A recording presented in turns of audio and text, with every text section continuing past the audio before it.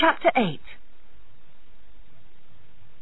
Emma thought about the trip to Box Hill all evening. Maybe the rest of the party had enjoyed it, but she could only think of Miss Bates and how angry Mr. Knightley had been with her. She knew she had been wrong, and she was certain she would never do it again. She decided to call on Miss Bates the next morning. Emma went early, and as she walked into the room, she just had time to see Jane go out of the opposite door. "We are very happy to see you, Miss Woodhouse," Miss Bates said, although Emma thought her voice was not quite as friendly as usual.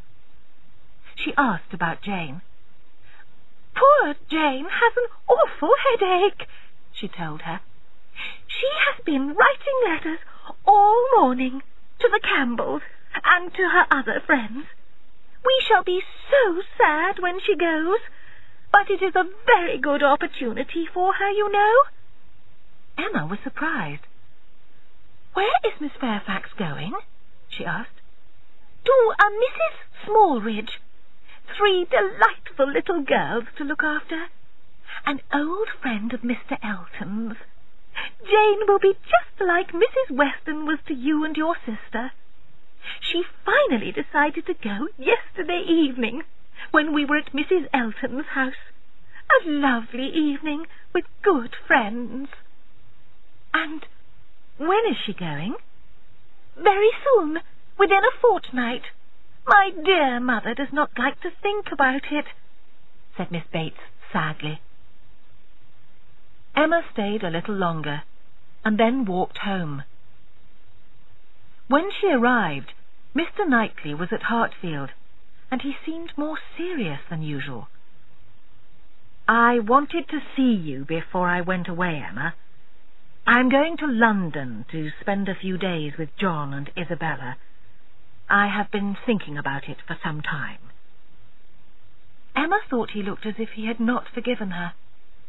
He stood, ready to go, but not going, and Mr. Woodhouse chose that moment to ask her how Mrs. and Miss Bates were. Mr. Knightley suddenly appeared to be pleased with her. He took her hand, and she at first thought he might kiss it, but he let it go again. Then he left immediately. Emma felt happier now that they were friends again. Her father said he had been there for half an hour, and she thought, "What a pity I did not come home sooner." The next day brought news from Richmond. Mrs. Churchill, Frank's aunt, had suddenly died. Mr. and Mrs. Weston were shocked, and Emma wondered how Frank's life might change now. Perhaps he would be able to marry Harriet if he wanted to. Emma still hoped for this, but it was too soon to make any plans. Emma's first wish at this time was not for Harriet, but for Jane. She wanted to be a friend to her now, before it was too late and she went away to Mrs. Smallridge. She wrote to her and invited her to come to Hartfield for the day. Jane thanked her for her invitation, but refused. Emma heard that she was not feeling well, and thought an hour or 2 in the countryside might help, so she offered to call in her carriage one day. Jane replied that she was not well enough to go out, but when Harriet said she had seen Jane out walking only that morning, Emma had no doubt.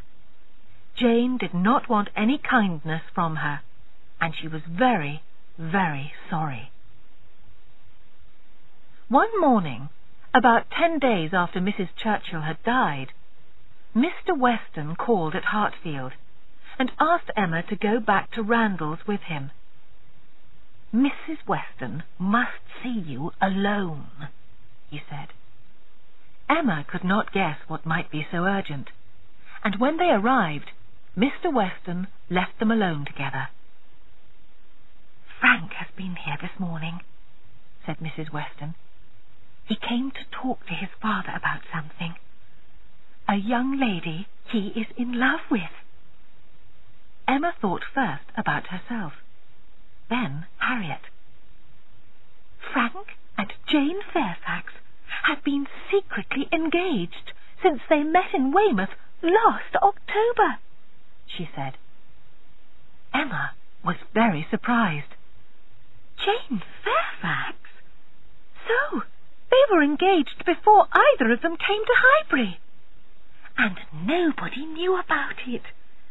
We are very upset by the way he has behaved, especially to you, Emma. We cannot excuse him for that. You need not worry about me. When we first met, I did think he was very attractive, said Emma, and I thought I was in love with him. But for at least the last 3 months, I have not felt at all like that. Mrs. Weston was much happier then, and called her husband into the room. It was our wish that you should love each other, and we thought you did. Since this morning we have felt very upset for you, she said. But he was very wrong. He might have made me love him. And what about Jane? She is going to Mrs. Smallridge now. He did not know about that, Emma. It was only when he found out that he decided to tell his uncle and then come here, said Mr. Weston. And Mr. Churchill was happy with the match. While Mrs. Churchill was alive, there was no hope of them marrying, but now they can. She will be a good wife for him, said Emma. I congratulate you and them. Emma now had to do a difficult thing. Tell Harriet before she heard about it in Highbury. Harriet had just come home when Emma arrived. Miss Woodhouse, isn't the news very strange? What do you mean? What news? About Jane Fairfax and Frank Churchill. They have been secretly engaged, and are now going to be married. I just saw Mr. Weston, and he said you already knew. Harriet certainly did not look upset, and Emma did not understand it. Did you ever suspect that he loved her? Asked Harriet. Of course not. I let you hope for him. Me? I have never hoped for Frank Churchill. Harriet, what do you mean? I know we agreed not to speak his name, but I do not understand how you could have made this mistake. I spoke of someone much better than Frank Churchill.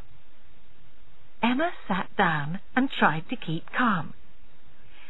Let us be very clear, Harriet. I remember you saying how you felt when he saved you from the gypsies. I am certain I did not imagine it. At first, Harriet looked confused. Then she said, I remember the conversation, but I was thinking of something very different at the time. The night of the ball, when Mr. Elton would not dance with me, and there was no other partner in the room.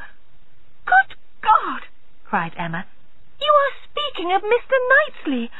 This is an awful mistake. Harriet did not think so. He is kind and sweet to me, and you said yourself, strange things have happened before. Suddenly, Emma realized why it was so much worse now that Harriet was in love with Mr. Knightley and not Frank Churchill. It cut through her like a knife.